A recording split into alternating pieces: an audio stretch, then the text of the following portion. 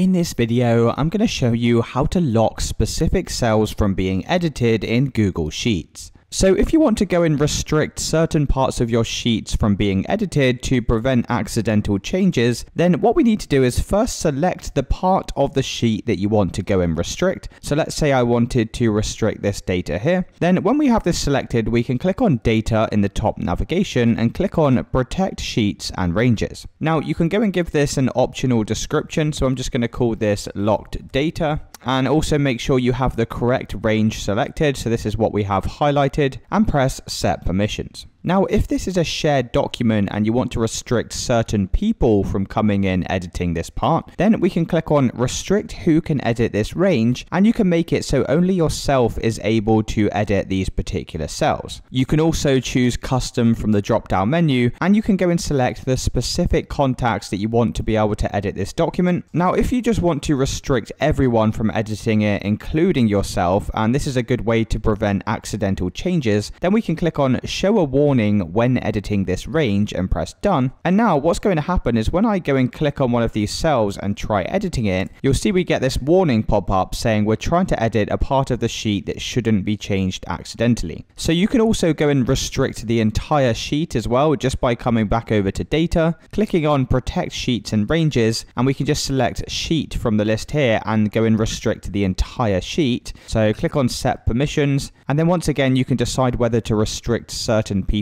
from editing this, or you could just go and lock the entire document by clicking this warning message here. And it's as simple as that, guys. If you did find this video helpful, then let me know in the comments and I'll see you in the next one.